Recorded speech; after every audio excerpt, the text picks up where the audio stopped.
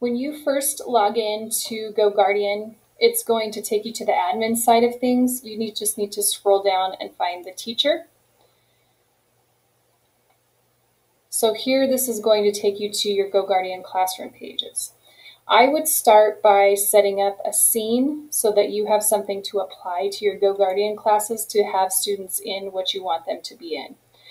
So you have the choice to run your GoGuardian scenes in allowed, which means students can only access websites that you allow, so everything else is blocked, or you can run it as a blocked website list, which means everything is allowed except what you choose to block. I would recommend the blocked website list just because sometimes when you run it in allowed mode, then things get blocked that you actually want students on, and it can be kind of a pain.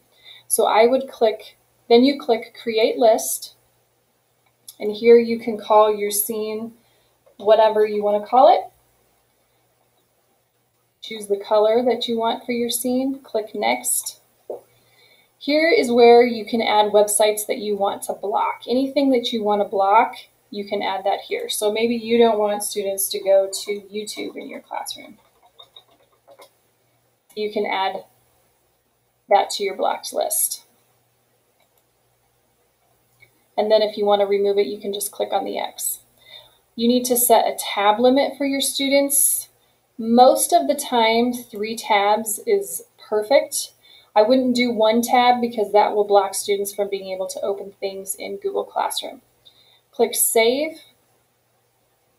Now go back to Classrooms, and you're going to add a classroom. Do not import Google Classrooms. If you do that, students that remove themselves from your Google Classroom can remove themselves from your GoGuardian sessions, so it can be kind of a pain.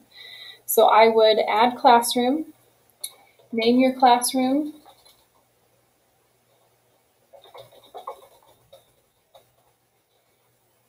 choose your subject, and then this is where you can add your scene that you created. So I will add my scene that I just created.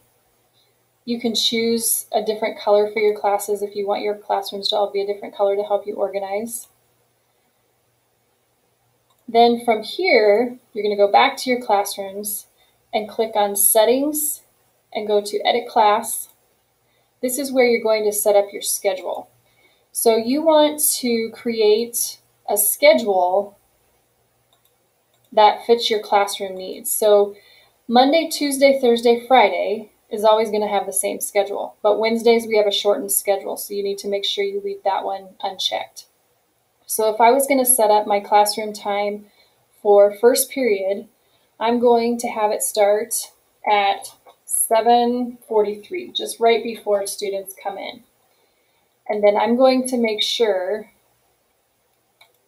that my classroom session ends right at the bell so that I don't interfere with other teachers' classroom sessions. So the classroom time, end time for first period is 8:39.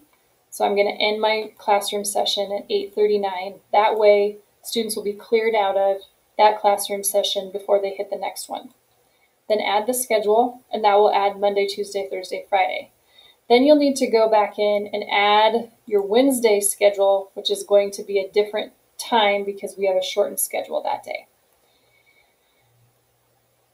Then go back to classrooms. When you have students in class and you're ready to add students, you're just going to click your classroom and then click on Students, and you're going to click Add Students, and you're going to use a code.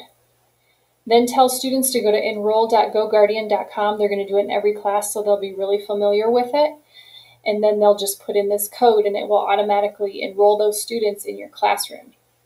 If you have students that you notice do not do this, they don't go to the website, they don't enroll themselves, just send me their names and I will enroll them in your class periods.